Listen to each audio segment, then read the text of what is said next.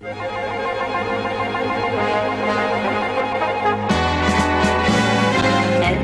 hier ver vandaan, waar paddenstoelenhuisjes staan, daar woont een volkje vrij en blij.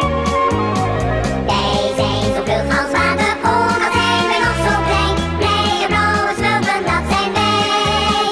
Maar soms dreigt er gevaar van die tovenaar, want Gargamel vangt Smurfen waar hij kan. Ik haat Smurfen! Maar wij zijn... Ik krijg jullie nog wel! Ik krijg jullie allemaal! Al is het het allerlaatste wat ik doe! Ik krijg jullie nog wel! Hier in ons smurfendorp dat niemand ooit vinden zal, leven we zorgeloos en blij. Wij voelen ons gelukkig hier in het smurfendal. Blije smurfen, dat zijn wij.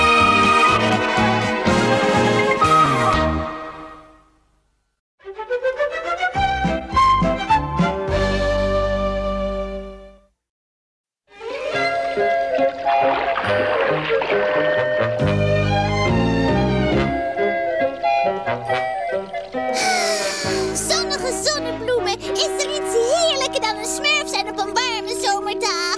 Wat dacht je van een smurf eten op een warme zomerdag? Gargamel! Ik haat Gargamel! Grijp ze, Azrael! Deze keer ontsnappen jullie me niet. Azrael, kijk! 5 kleine zomerhapjes, helemaal voor ons. Tot ziens, papi Gargamel! Oh nee! Kom terug, ellendige lafaard! Daar hangen de luiaard! Kijk! Het is Mopper! Doe alsof er niks aan de hand is. Azrael, een van die kleine blauwe zwemmende beestjes is weg. Hij is vast verdronken. Maar waarom zijn ze dan zo blij? Wat is er, Azrael? Ah, een onderstebovensmurf. Ik ga een onderstebovensmurftaart van hem bakken. Spring, Mopper, spring! Nog een klein stukje en we hebben een knapperig klein smurfenhapje. Wat is dat voor een geluid?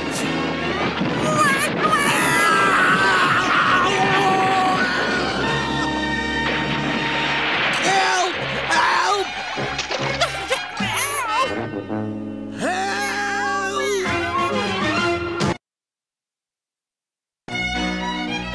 Jemig, ik hoop dat Mopper in orde is.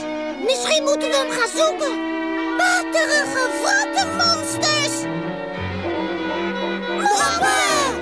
Waarom sprong je niet in het water, net als wij? Ja, je hoeft alleen maar te zwemmen. Ik haat het zwemmen. Omdat ik het niet kan. Jemig, ik dacht dat elke smurf kon zwemmen. Nou, mijn tweede smurfjes. We moeten allemaal proberen Mopper te leren zwemmen. Niks aan, grote smurf. Zwemmen is net zo makkelijk als uit een boom vallen.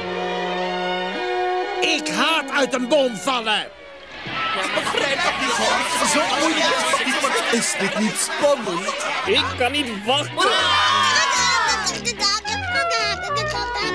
Mede-smurfvrienden, om Mopper zijn eerste zwemles te vieren heb ik een gedicht gemaakt getiteld Mopper gaat zwemmen. Water is fijn, het is lekker nat. Je voelt je vrij, wie doet je wat? Dus spring erin, wacht niet tot later en leer genieten van je vriend, het water. Oh Mopper, je zult zelf weer plezier hebben in het water. Oh ja, je ziet hier altijd de meest interessantste smurfen. Ik tenminste wel. Oké, genoeg gesmurfd hier. Kijk maar eens goed naar mij, Mopper.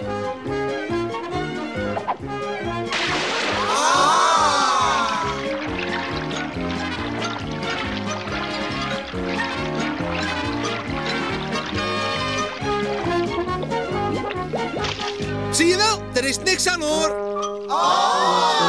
Nou, kom op, laat ons eens wat zien, Mopper.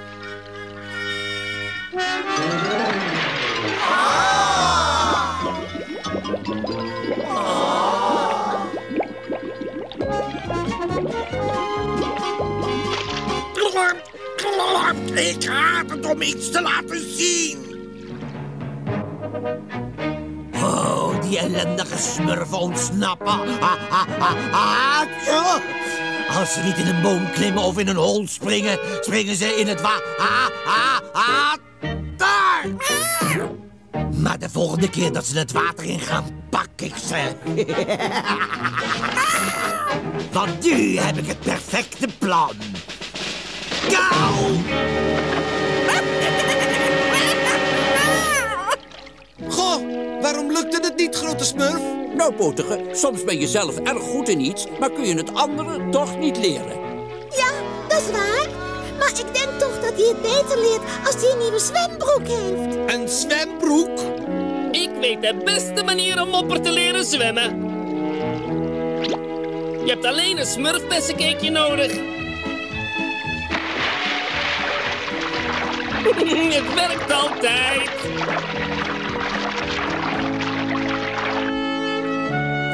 Lekker ook. Nou ben jij Mopper.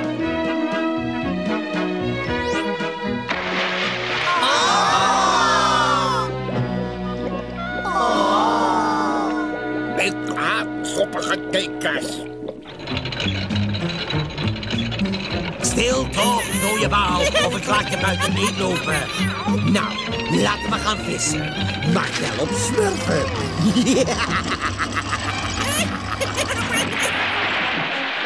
Ik denk dat ik mezelf nu heb overtroffen, Alfred. Ik denk dat je jezelf nu overtroffen hebt, Knutsel. Jongen, jongen. Wat is het? Met genoegen presenteer ik de perfecte lesmachine. De Smurf zwemmen. Klaar, Mopper? Daar smurft u dan.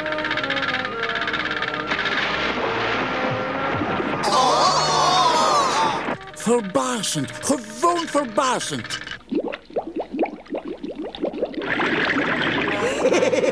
Ik zei toch dat dit een briljant idee was, Alfred. Kijk, een zwemmende smurf. Nog even en alle smurfen zwemmen. In mijn speciale kaassaus.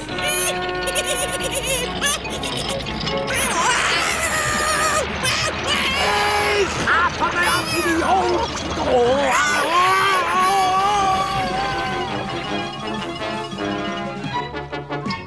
Wat was dat nou voor een vis? Zou ik horen, katvis. Oh nee, zo had ik het niet bedoeld.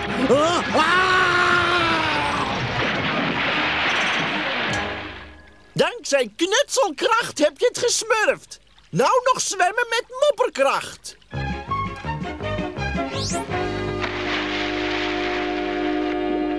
Ik haat mopperkracht.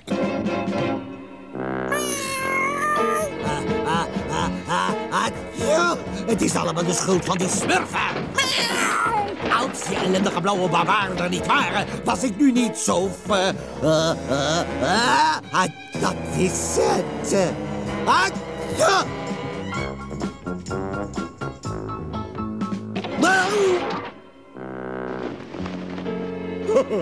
Wat ben ik toch geniaal. Ben zo gemeen. Zo heel gemeen. En als ik klaar ben, kun je er dus niet omheen. Dat ik gemeen ben. Zo gemeen ben. Zo gemeenig en zo eender is er geen. Hey. Die watersmurfen zullen ons hier nooit in herkennen.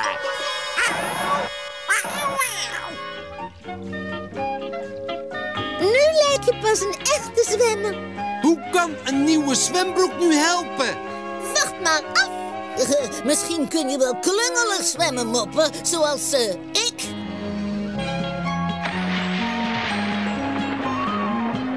Oh, hou op! Ja, iedereen kan zwemmen zoals Klungel. Bon voyage, Mopper. Oh, de lo. Dat was dan die klungelijke manier. We hebben alles geprobeerd, grote smurf, en niets helpt. Misschien is Mopper wel bang om te zwemmen. Ik denk dat Mopper gewoon wat aanmoediging nodig heeft. Iets waardoor hij echt wil zwemmen. Ik wil me nu alleen maar afdrogen.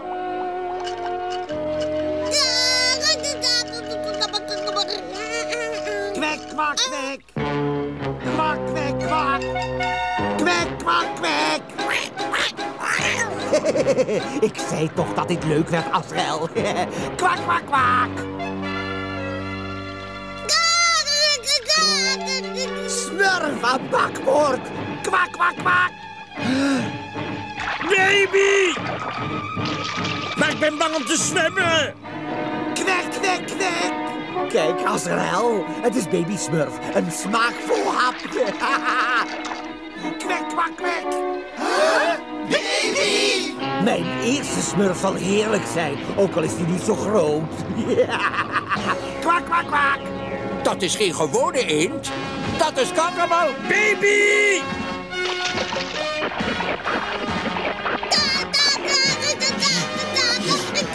Baby! Wat een bonus, Azrael. 2 Smurfen voor iedereen. Ik haat Gargamel.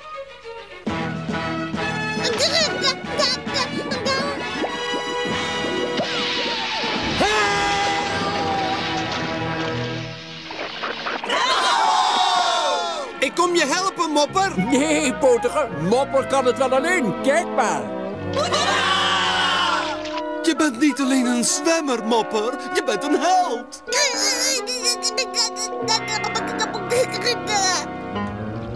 Ik denk dat het mijn Smurf Zwemmomatic was die Mopper leerde zwemmen. Oh nee, het was mijn gedicht. Het waren mijn cakejes. Ach wel nee, hij werd geïnspireerd door zijn nieuwe zwembroek. Ik word geïnspireerd door die hoed. Lekker. Jullie hebben allemaal je best gedaan, mijn kleine smurfjes. Zelfs Klungel. Maar Mopper kon nog geen meter zwemmen, grootie. Hoe kon die baby dan redden? Nou, Sazet, als iemand waar je van houdt in gevaar is, vergeet je soms je eigen angst. Liefde geeft je de moed om dingen te doen die je anders niet kunt. Ik denk dat liefde het smurfenste op de hele wereld is, hè, grote smurf? Mopper! Hé, hey, Mopper! Kom op, we gaan. Het is tijd om uit het water te komen.